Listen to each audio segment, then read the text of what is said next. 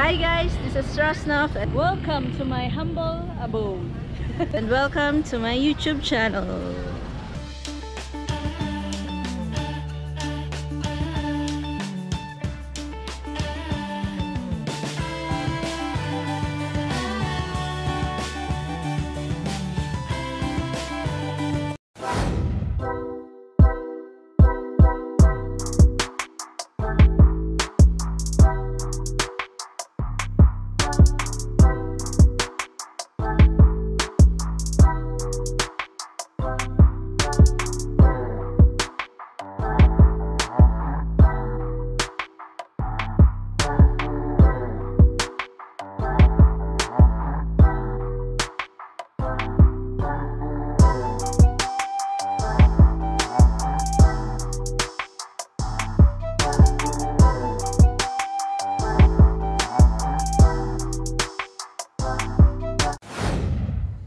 Hi guys! Welcome to my humble abode. Welcome to my YouTube channel. This is your Millennial Engineer ROSNOF, and for today's vlog, medyo kakaiba ang gagawin ko. So, anyway, ganun pa rin, review pa rin, and showing you the features of a blood pressure monitor.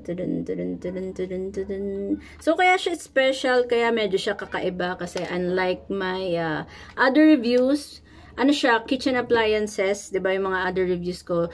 This is the very first time na gagawa ako ng review ng isang healthcare related product. So, this is a blood pressure monitor, guys.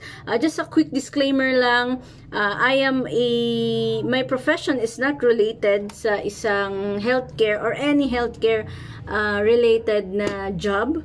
I'm just your typical millennial engineer. And etong OMRON kasi, ayan, napaka-compact niya, this one.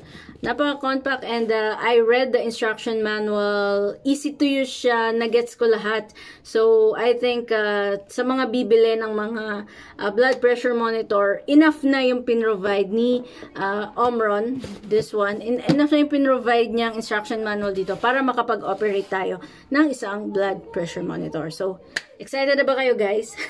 So guys, I'm just gonna unpack what's in the box. So, just a quick tip if you're looking for a gift sa inyong parents or sa household nyo for this Christmas. Para kakaiba naman, why don't you buy or get yourself a blood pressure monitor? Kasi sobrang ano niya, sobrang gamit na gamit siya, and kasi 'di ba ang blood pressure monitor talagang pang-monitor ng blood pressure. Hindi lang kasi isang reading, so kailangan mo everyday ng reading, constantly at the same time, ayan, para mas makuha natin yung average, para mas accurate. So if you're a health conscious, concerned ka sa health mo, sa family mo, ng parents mo, I think you might want to consider getting this one as a gift for yourself or for your parents. So, let's go! So, ito na siya, guys. This is the unit. Ito yung ating adapter. This is the instruction manual, and this is the arm cap. So, sa box, tinabi ko lang kasi medyo masikip yung ating table. So, this is the bag niya. So, ito yung box niya. So, sa box, punta muna tayo sa box. So, ayon sa box, blood pressure monitor. The model is HEM-7320. So, meron tayong cuff wrapping guide. Meron tayong average of last 3 readings. Systolic, diastolic, color indicator, irregular heartbeat detection. Meron din tayong blood pressure level indicator. Body movement detection, easy wrap, 90 memory with date and time, easy fit cuff, easy adapter, and IntelliSense technology. So, okay, let's go. Okay, so dito tayo sa specifications.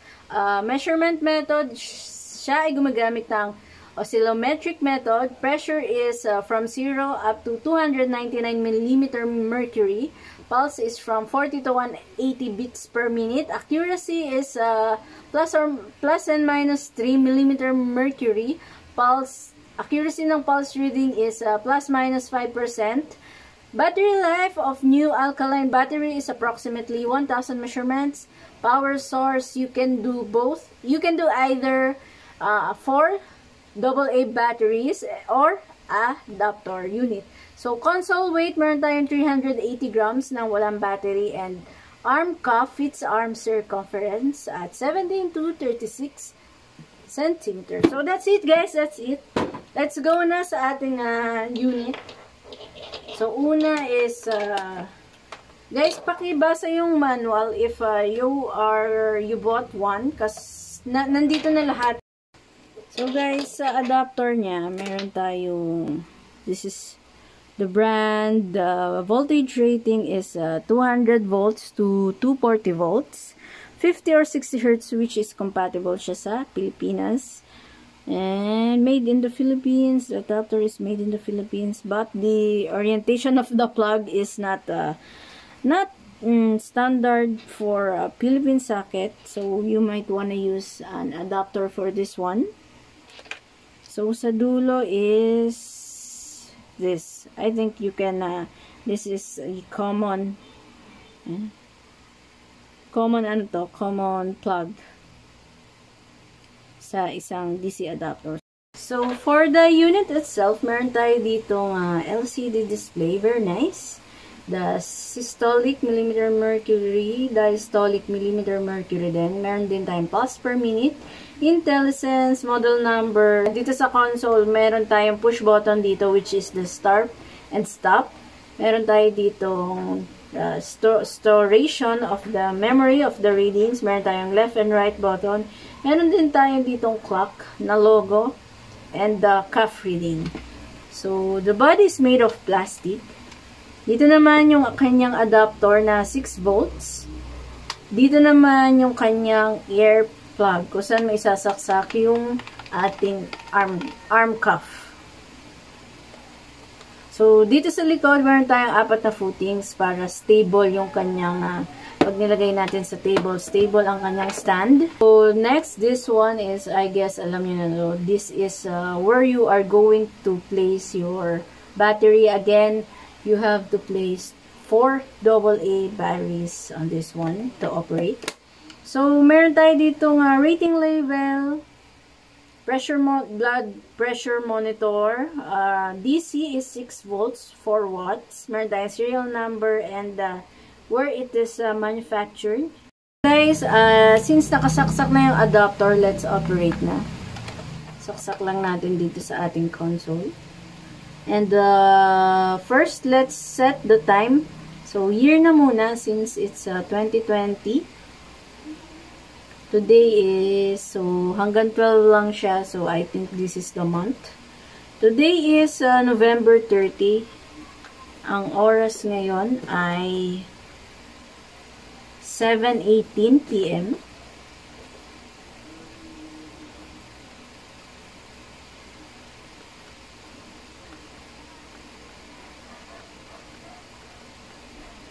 So guys, first set the time first para whenever we get the result, naka-itemize siya per day.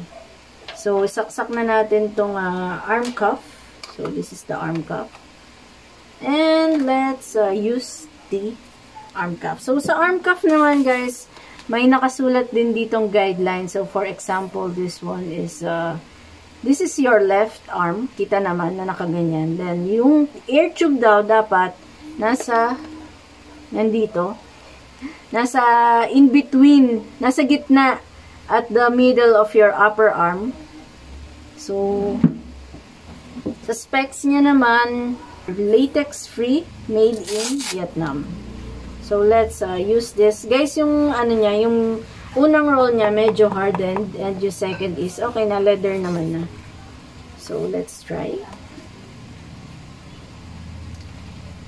Sabi dun sa picture, if you're going to use your left arm, and like this, nasa gitna yung air tube, and this one. So, guys, relax nyo lang yung niya. Relax nyo lang your arms. You just need to relax your arms, and before you seal the arm cuffs, the arm cuff should be snugly fitted, and your 2 fingers must fit inside this. So this is the right fit and lock it like that. So again, okay na to, nakapag-setup na tayo, and then mag-i-start na tayo ng pag-read ng ating blood pressure. So to start reading the blood pressure, you just simply need to push this start and stop control function. Ayan. Nagpa-pump na siya. And hindi naman siya ganun kaingay. Guys, if you can see, eto na, nag-read na siya. The green color here indicates that the placing of the arm cuff is okay. So, tapos na siyang mag-inflate. Ayan, bumababa na yung reading. Nagde-deflate na siya. So, I guess we are going to read the systolic and diastolic. So, that's it.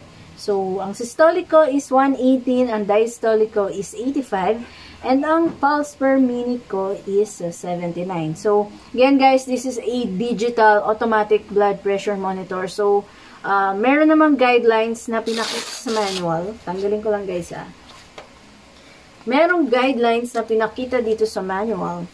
Again guys, nag-disclaimer. Just to give you a disclaimer, this is not my profession, but this brand of blood pressure monitor give us the guidelines. So for the guidelines, let me just show you, because I got, my reading is 118/85. So kung ipa-plot ko siya dito sa guidelines, meron tayong ang 118 tsaka 85. Dito ako mag-fall sa optimal blood pressure to normal blood pressure. So, that's it. Okay guys, I just show you how straightforward itong paggamit ng ating blood pressure monitor. So, let's go sa mga features niya. So, again, this blood pressure monitor, i-highlight natin lahat ng feature niya kung bakit this is the right monitor for your family. So, again, this blood pressure monitor, nakaka-store siya ng results. So, this is my reading. So, if magkukuha ako ng reading since kaka-open ko pala, naka 5 readings na ako, ayan, pwede kong balikan, pwede akong makapag-store. So, for those of you people or your parents na kailangan nilang i-monitor yung blood pressure nila, no need to write down your data. So, ayan lang, 1. So, I just have 5 readings here. So, reading number 4, ayan, nakastore din. So, that's it guys. No need mo nang isulat yung data. So, it can store until 90 readings. So, marami-rami yun guys. Ngayon lang kasi 5 lang yung nakastore kasi 5 lang yung na-read. So, marami-rami yung 90, I guess. That feature alone is okay, is advisable. So guys, dito yung okay tsaka yung arm cuff natin, while reading, while using, magbablink siya ng green if okay yung pagkakalagay mo. If not, magbiblink siya ng orange. If you are going to read again another blood pressure, which is ikaw rin, siguro ipahinga muna natin ng mga 3 to 5 minutes para yung arteries natin maka-adjust sa normal. So, siguro pakita lang natin yung mga, kasi kanina before it starts, nag-blink, 'di ba? Nag-blink lahat nung logo dito sa unit natin, isa-isahin lang natin. So, if pinindot pa natin yung isang one push ng start stop, mag-off na unit. So, start lang natin. So, ayun na guys. Ang daming lumitaw. Siguro, I guess, I'm just gonna screenshot that para isa-isahin natin yung feature. So, guys, dahil hindi siya nakakabit sa sa arm ko, nag-iwan na siya, and napaka foolproof ng unit na to kasi meron siyang error codes, which is makikita din natin sa unit, sa instruction manual. So, this is the E1 error code. Air plug disconnected. Air cuff not applied correctly, or air is leaking from the arm cuff. So, tama siya. Hindi siya nai-apply. Kaya nung nag-read siya, wala siyang inaakapan. So, let me just show you kung paano mag-delete ng stored data dito sa ating unit. So, For example, this is your data. You just need to click on your storage and click then yung start-stop button. Yan, simultaneously, 3 to 5 seconds, magdi-delete na lahat nung nakastore na data. So, again guys, hindi tayo makakapili ng data ang i-delete natin. Lahat ng data ma-wash out, madi-delete. So, that's it guys. Okay na tayo dito sa ating blood pressure monitor. So, that's it guys for our demonstration ng ating blood pressure monitor. So, just a few tips sa ating blood pressure monitor. So, again, this is the arm cuff. Just take good care of this rubberized air tube kasi ito yung buhay po ng ating blood pressure monitor. Dito dadalo yung air na pinapump ng ating console. So, once na may leak to, hindi na natin magagamit itong buong ASI na ito. So, we need to purchase this one. So, hindi siya napapalitan. Buong ASI siya na napapalitan. So, take good care of the rubber thingy, this rubber air tube. So, sa adapter naman, wala tayong magiging problema. Ang pinaka nakikita ko lang is this one. We need to use an adapter na okay sa Philippines. So, kaya yung socket natin, if readily available na yung 2-round pin, that's better. So, just keep the manual. Maraming matututunan dito. Maraming guidelines dito, just like the one I showed you. Yung data nung reading. Kasi again, this is a digital. Mababasa niya ultimo yung butal, diba? Hindi siya nag-round off. So, just refer on this manual dun sa advisable ng range. Kung para malaman nyo kung pasok ba kayo sa over na, or normal pa, or optimum pa rin yung reading ng inyong blood pressure monitor. So, sa cleaning naman, kasi this is made of plastic, so cloth lang, okay na to, no need na ng special or with chemical na panglinis, okay na siya. So, may last tip na siguro dito sa ating unit. Again guys, hindi ko na pinakita yung paggamit ng unit na naka-battery. But the performance will be the same, the demonstration will be the same. So, suggest ko lang if hindi naman brown out, if you're going to get your blood pressure monitor, gamitin na natin itong adapter. So guys, again, this is AC/DC operated. So, if yung battery kasi natin is low bat, maka-affect siya sa reading. Medyo may possibility mag-cause siya ng inaccuracies.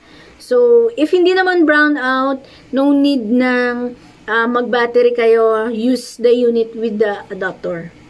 So, hindi ko na rin pinakita yung paggamit ng may battery. Baka kasi mag-iba lang rin yung data. So, that's it guys. I hope sana nakatulong yung ating review dito sa ating blood pressure monitor. Again, if you're looking for a great gift for your family, for yourself, or even sa bahay nyo, and wala pa kayong blood pressure monitor, I suggest you get one for yourself, for your family, for your loved ones.